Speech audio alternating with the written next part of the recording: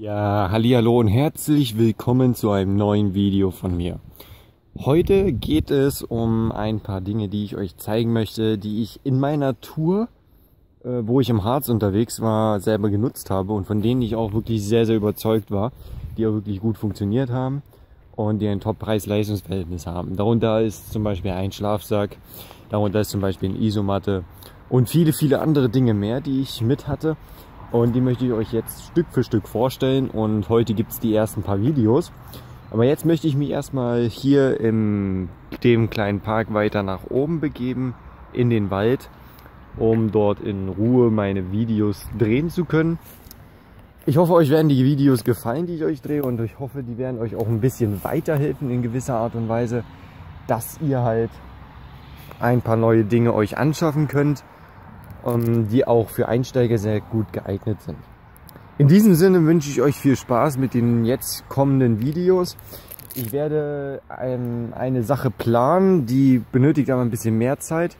Die werde ich wahrscheinlich im Oktober ausführen. Das ist ein Selbstversuch, den ich starte. Ich möchte unerkannt durch den Wald von einem Ort zu einem anderen mit natürlich möglichst vielen Kilometern. Und da muss ich mir selber noch mal Gedanken drüber machen, wie ich das bewerkstelligen kann. Eine Birke ist übrigens ganz einfach an diesem weißen Baumstamm zu erkennen. Sollte man sich aber mal nicht sicher sein, kann man auch die Blätter sich anschauen. Das machen wir jetzt gleich mal. Da gehen wir mal kurz hin, weil die hängen die Blätter nämlich ziemlich weit unten. Da kann ich euch mal zeigen, wie die Blätter einer Rinde ausschaut. Wie die Blätter einer Rinde ausschaut. Gutes Deutsch natürlich. Nein, wie die Blätter einer Rinde, einer Birke ausschauen. Hier sehen wir die mal. Die haben so eine ganz charakteristische Form, die man immer wieder erkennt. Mal fokussieren hier. Da sehen wir das mal ganz gut. Oh Leute, was geht ab bei euch? Ja, Mensch. Ich habe den Anstieg geschafft. Ihr hört vielleicht, wie ich außer Atem bin. Aber das ist nicht schlimm, denn da geht's bergab. Und ja, wir wollen mal schauen, dass wir jetzt noch die letzten paar Meter machen. Weit ist es nicht mehr bis zu unserer Stelle.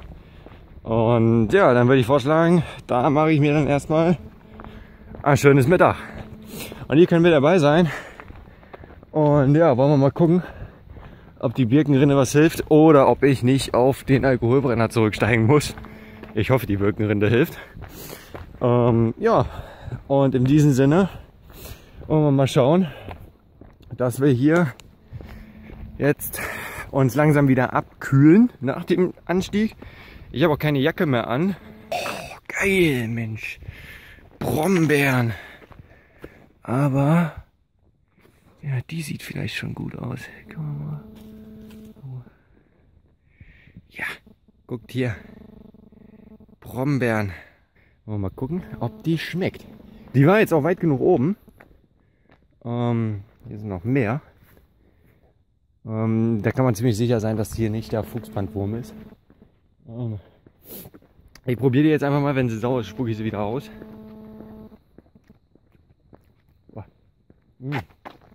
Ja, die war wirklich noch sehr, sehr sauer. Da bin ich wieder. Ja, wie eben schon gesagt, die Brombeere war extrem sauer. Ihr dürft euch nicht wundern, wenn ich ab und zu mal die Kamera ausmache, beziehungsweise mein Handy. Das hat einfach den Sinn, dass ich fremde Leute nicht mitfilmen möchte. Ja, die haben natürlich ihr Recht auf eigenes Bild. Ist sogar ein geschriebenes Gesetz. Und dementsprechend mache ich dann immer aus die Kamera, gehe an den Leuten vorbei und mache sie wieder an. Also nicht wundern, wenn es mal so ein bisschen abgehackt ist. Das ist ganz einfach dann wegen den Leuten. Ich möchte euch natürlich möglichst viel von der Tour zeigen, die ich immer mache. Gut, das ist jetzt keine wirkliche Tour, das ist jetzt nur so ein Hinweg zu einem Punkt, wo ich ein Video aufnehme. Aber natürlich kann man auch aus den kleinen Wegen viel, viel lernen.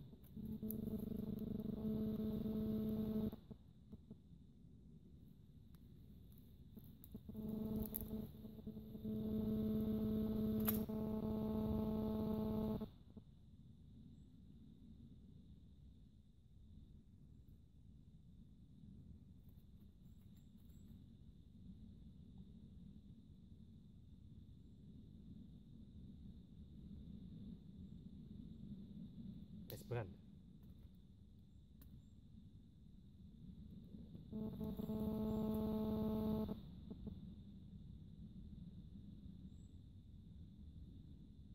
Ihr habt gesehen, sobald einmal Birkenrinde richtig angefacht ist, dann brennt es auch richtig schnell, weil es der Hammer, wie zügig die Birkenrinde abgefackelt ist.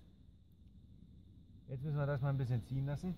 Ich habe da ein bisschen Harz noch mit da reingetan, damit das ein bisschen länger brennen tut. Die Kamera, die werde ich jetzt aber ein bisschen verschieben, obwohl man eigentlich alles sehen kann. Wir haben ganz günstige Windverhältnisse. Ja, wollen wir mal gucken, dass wir hier möglichst jetzt schön was aufgebaut kriegen.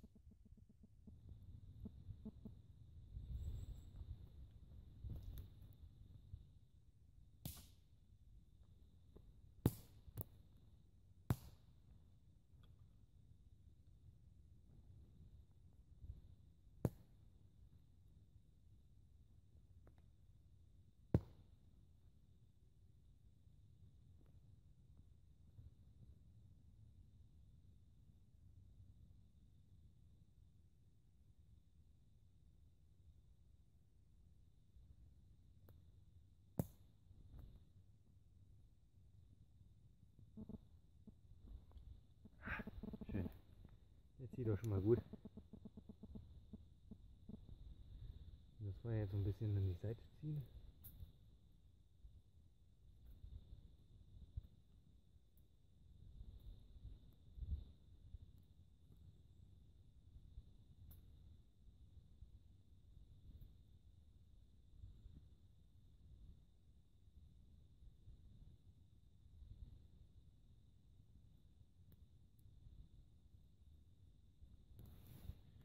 Und ein Stückchen können wir jetzt schon größere drauflegen.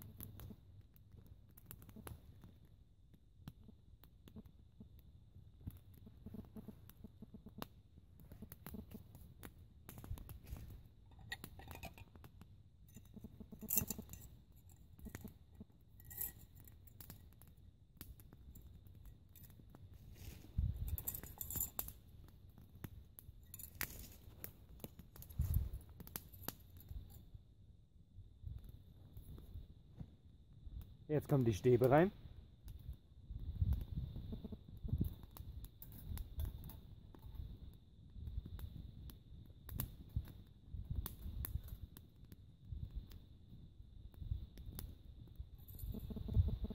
Und in den Topf kommt jetzt Wasser.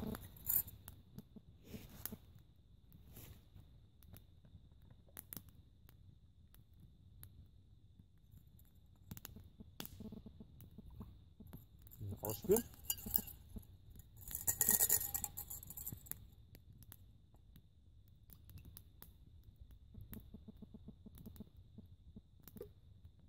Und auffüllen. Und der kommt jetzt schön aufs Feuer.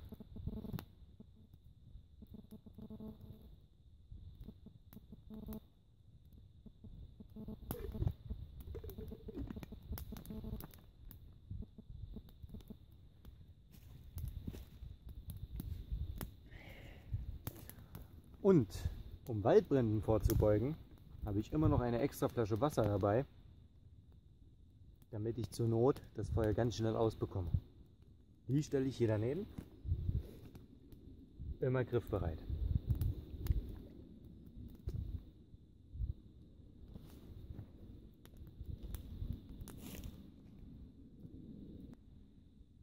Mit Birkenrinde, da kriegt man das Feuer ganz schnell an und das Wasser zum Kochen. Merkt euch den Tipp, der könnte Gold wert sein. Und jetzt mache ich mir erstmal ein richtig schönes Essen, schön am warmen Feuer. Ach, herrlich. Was gibt's Schöneres? Ausgezeichnet. Und ich lege gleich noch ein bisschen Feuerholz nach.